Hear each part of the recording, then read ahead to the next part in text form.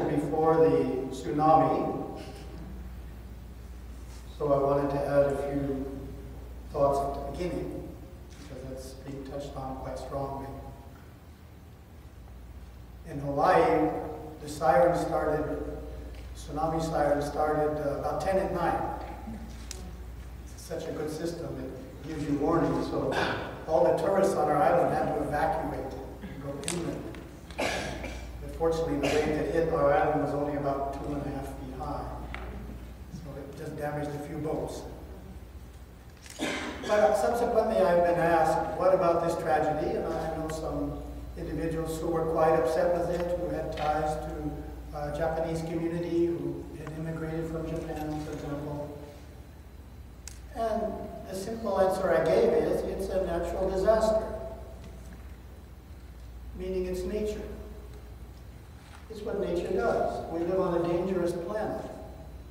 And I noticed in one comment that the scientist said this is a once-in-a-thousand-year event. Well, what does this mean? It means within the next 1,000 years it's going to happen again.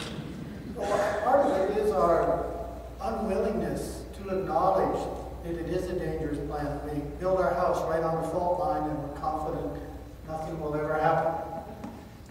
But it does. And as you'll see in the rest of the answer, God didn't guarantee us a planet free of imperfections. And the fact that it is imperfect perhaps goads us on to grow spiritually. So my answer more is on the idea of evil individuals. Is there an evil individual versus a good individual? That was how I took it. So in Hinduism, we view all individuals as intrinsically good. Said another way, the essential nature of all people is their soul, which is perfect goodness.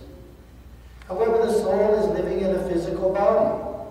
Thus, in addition to our soul, which we call our intuitive nature, from the Hindu point of view, we also have an instinctive and an intellectual nature, which we call man's threefold nature. Instinctive nature digests our meals, enables us to breathe. We don't have to think about these things. But it also has certain emotions, emotions of self-preservation, emotions of anger and fear, the emotions of greed. All of that comes along with having a physical body in Hindu philosophy. We also have an intellectual nature, the ability to think, the ability to control our emotions through reason.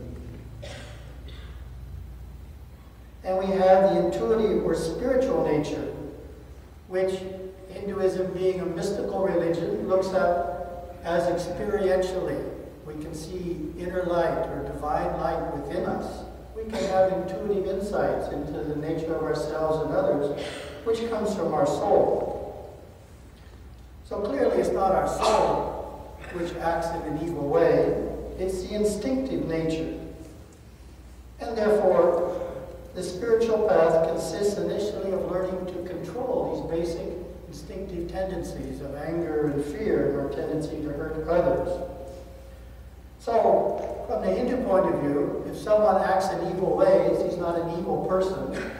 He's just not very good at controlling his instinctive nature. So said with a Texas analogy, the instinctive nature is like a wild horse that needs to be tamed. Until it is, it's liable to lash out and hurt other people.